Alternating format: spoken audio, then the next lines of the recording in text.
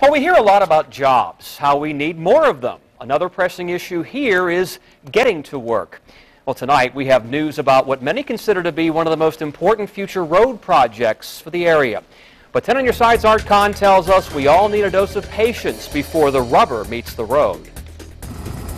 Commuters waiting for a third crossing to relieve gridlock at the Hampton Roads Bridge Tunnel had better not leave their motors running. If I had the money in a hat box today with the environmental impact of that project, I'm not sure you'd get it any faster than 50 years anyway. That's right, 50 years away, according to Virginia's Deputy Secretary of Transportation, David Tyre. However, the president of the Hampton Roads Public Transportation Alliance thinks the project could become a reality much sooner. It's more like 20 to 25, but you know, this is something we backed off from in the 90s, some 15 years ago.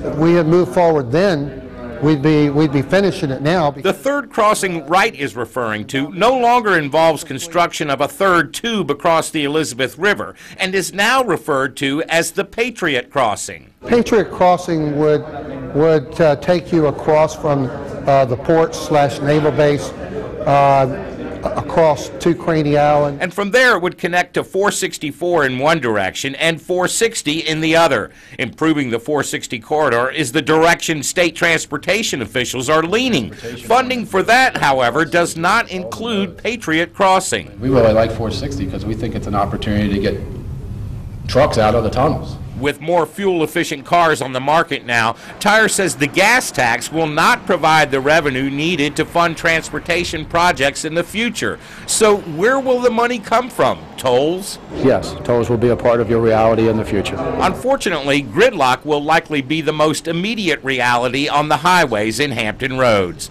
Art Khan, 10 on Your Side. No surprise there. Deputy Secretary Tyre says transportation funding will have to come from partnerships between public and private investors. Tolls are the only way for the private sector to generate a return on their investment.